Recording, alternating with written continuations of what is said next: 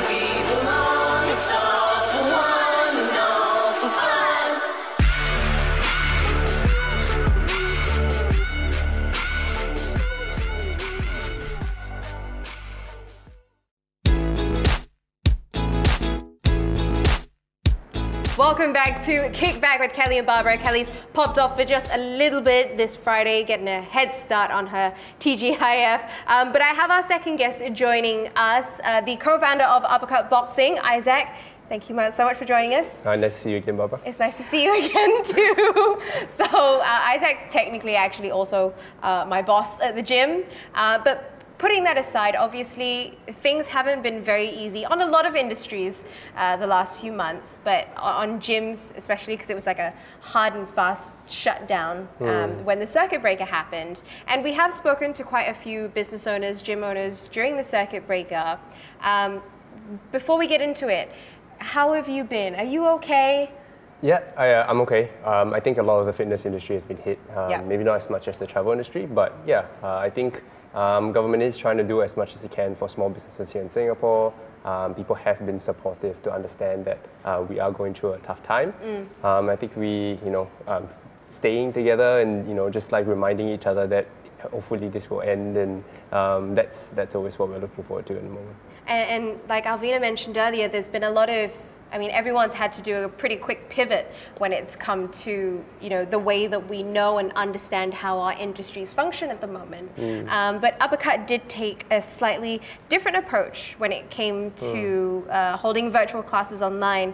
Instead of, selling new packages just for people to attend virtual classes, we ended up going classes are pay as you wish, which, okay, I can understand for a lot of people means they don't pay at all. But it meant that our numbers were very high. We were getting anything from 75 to 100 people per session, which was very different for me from the teaching standpoint. We're used to about 20-ish people. But what was the, why did you guys make that decision? Well, we did start off with class packs. So I think we had $15 for one, and then if you buy 3, it's $30. So it ends up being $10 for one. And we did start that, and I think that was just for us a little bit of an idea to save the business. How do we still generate income in a time like that? After a while, we realized, hey, the internet is flooded with online content at the moment. From Chloe Ting to Emmy Wong to to name a few, right? Literally, you throw a stone, you hit a fitness workout online. Exactly, and it's good, and it was great that they were getting people to move. But then we were realizing that it's very difficult to compete with free, especially as Singaporeans. So what we decided to do is like, look, we'll run free classes, and we'll put an option to tip instructor or to tip the class, right? So ranging from $10. So you might do 2 or 3 classes with us and decide to pay $10. And at the end of the day, if we got people to get through this COVID time, because it's not just the virus, it's the staying at home, that boredom, and having to fight with, the fights that you have to in your mind, and seeing people online and exercising and, sending that good energy and good vibes through a screen, albeit through a screen. If we could help someone or do something in that light, I think that was what we hoped to achieve during this time. So, I guess, especially from your point of view, it's almost like a brand new marketing strategy that you've taken on. Sure. You're building up the community, but at the same time, we just use this as a chance to get the word out there. More people get to try it out and see whether they like boxing. Because I think it does get quite difficult for a boxing studio, because at the end of the day, even I found it difficult to train because at the end of the day, I want to hit a bag. You want to hit something, right? I want to hit something, not someone. But and if I can't get that in a physical session, then I'm like, then what's the point in me doing it? So just getting the word out there. Alvina, I did want to ask for GOVT. You guys obviously still have your current clients, but then you've adopted all these new businesses as well. What was the balance like when it comes to them managing the workload of existing clients and your new kids? Yes, it was very clear for us that our clients would always come first. And with any initiative, it's always something that you do on the side, right? It's something that you do on the side because you get to have a little bit of fun with the new kids. And even for anyone who wanted to try, say, live shows or live talk shows on the platform, it also gave a platform for our staff to try different things. Kind of experiment with things. Yeah. So one of the first episode was to help a physical trainer. And I know. Tips. You should come on board. Can we apply to be one of your kids? Yeah, and we had one of our staff who is she's got a bit of a personality and she likes doing live shows, so it became a platform for her as well. Okay. And it became a platform for us to learn new things and also help the adoptees per se. So yes, it was also kind of like a good balance platform to do good while we balance the work that we do for our clients on the side. And I'm quite curious, so for not just Uppercut, but like the fitness industry going forward for you, where do you see things? So things have changed gastronomically, right, at this Right. point. Where do you see the future going? Do you think there's going to be much of a change, or do you think we're going to revert back to the way things were? I think, well, going to the gym has always been primarily a physical thing. You go with friends, you go with someone, you need that kind of motivation. It's a very big community feel type thing. It is, and I think it will change with all the digital online things, content that have been produced. I think what will change more is the regulations of who you can go with, how long you can go with, and after a while, like you said, right, like is it really worth going? Because I think now gyms are set at like an hour cap. You go in, a shower is what, maybe a warm up is maybe 10 minutes, right? And by the time you get through the whole workout, it's very rushed.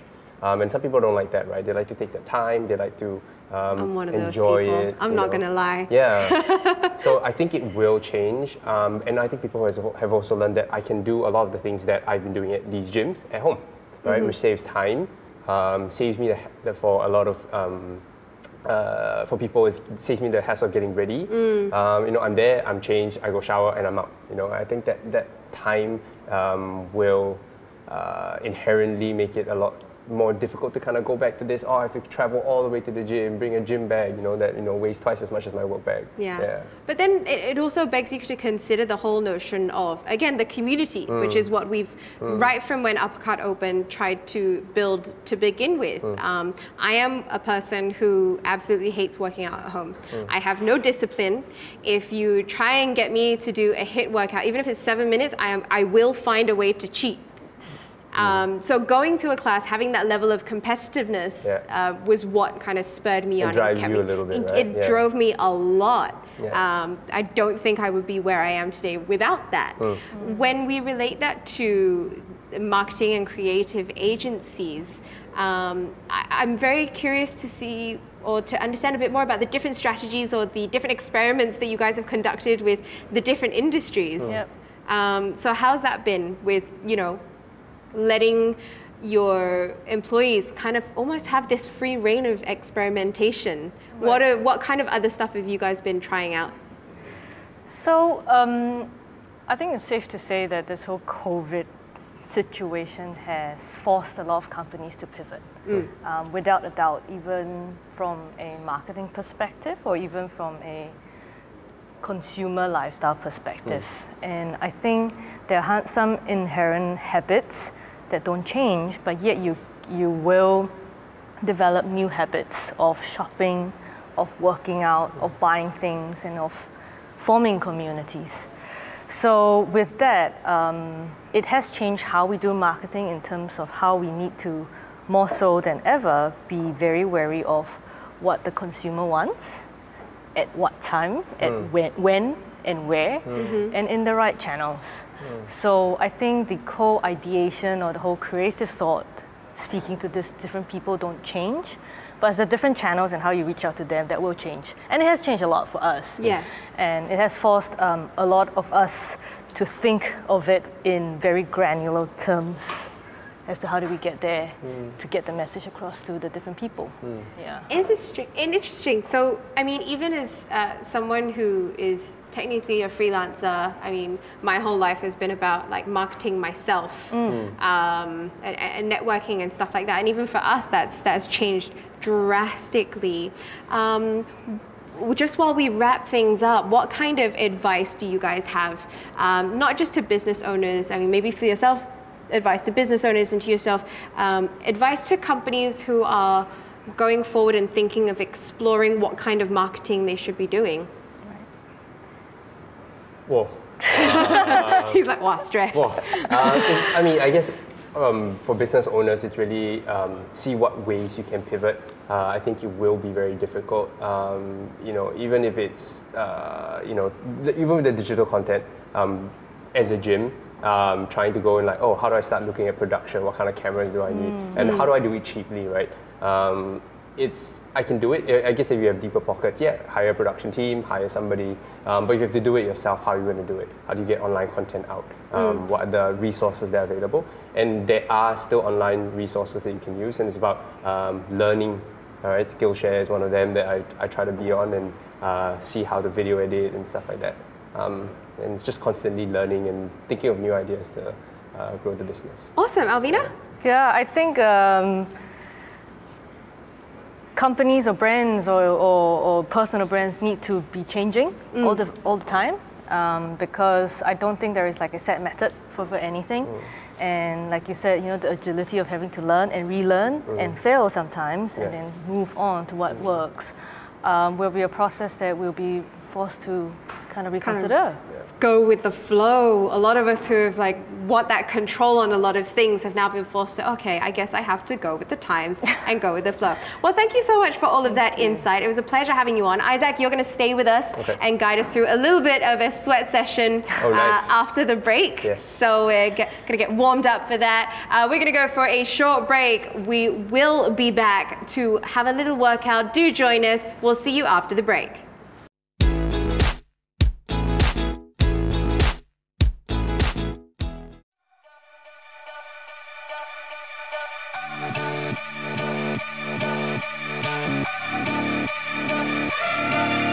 Step right up, draw the next cut. You water the pipe, we're animals, so get along with everybody else. Is this ship sinking? I've been thinking. Not a long time to get along. Always sinking. I've been thinking. Been a little time to get along.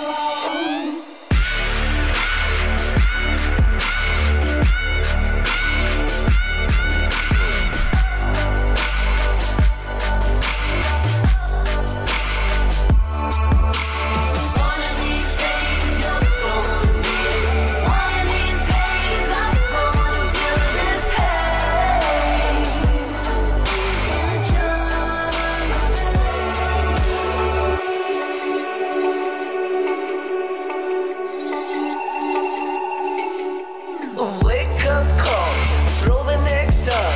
Be one of a kind, original. Don't be another sign of the times. Fight. Wanna know the secret? We get on.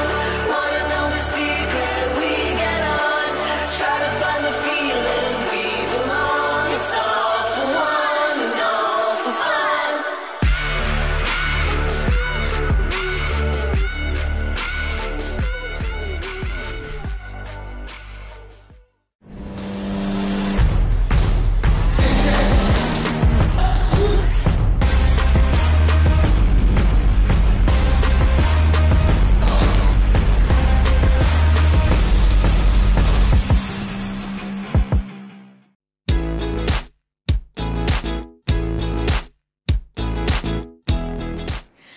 Thanks for sticking around with us here on Kickback with Kelly and Barbara. It's time for us to start working up a sweat. Isaac, staying on to put us through our paces. What exactly are we going to be doing? All right, so we'll just start up with a typical boxer warm-up.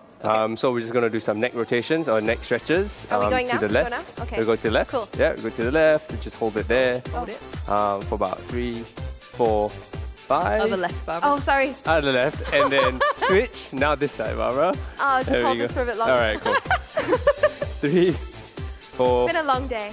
and 5. Like downwards as well. So you add a little bit of resistance, just light resistance. You don't want to be pushing down in the back of your head, but just light one. This is a nice neck stretch. Resist and up, and then using your fingers, the tip of your chin, just add that little bit of resistance. In 3, 2, and 1.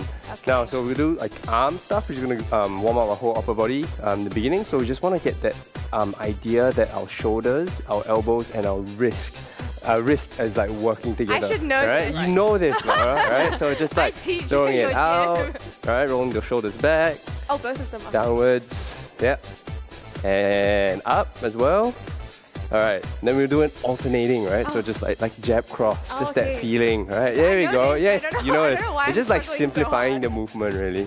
All right, nice one. And then the same thing we're gonna do with our legs. So again, that idea that our hip, our knee, and our ankles are gonna be working together. So right, we're not just like kicking. This is where coordination comes in, man. And a little bit of balance as well. I just lost mine.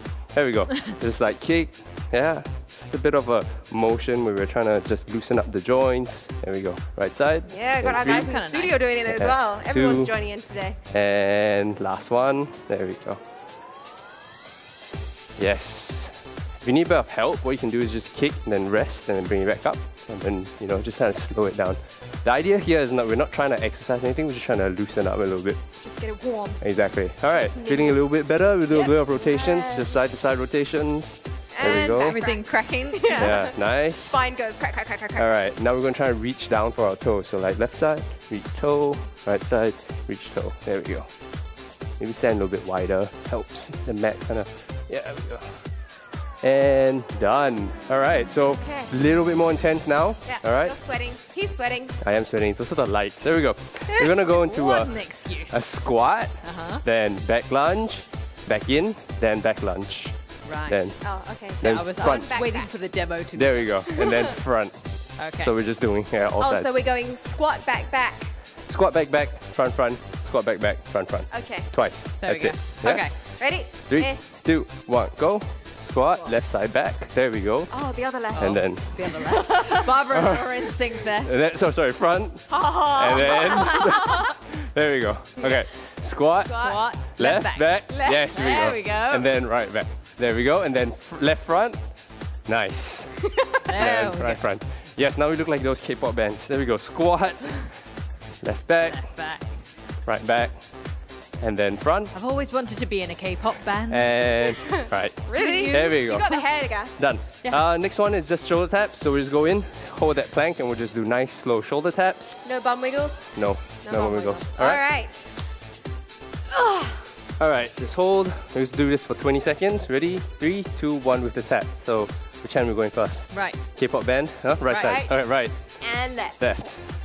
Right. Right. And left. Nice. Right. And left. So you're trying to keep that core as tight as possible.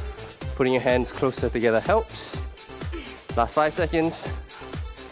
3 seconds. And time. All right, Nicely guys. done.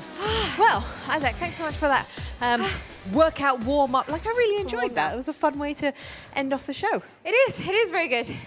You take it. I always get out of breath by the time we finish the sweat session. Right, so there we go, Isaac. Thank you so much for joining you. us and Thank you being for having me. a part and bringing us through that sweat session. Remember to join us again Monday. We've got a great episode lined up for you with Daryl David and Dipnalin Prasad joining us on the show to talk about the next generation of sporting superstars here in Singapore. For this week, though, we're signing off. We'll see you again next week on Kickback with Kelly and Barbara on Monday, 8 p.m.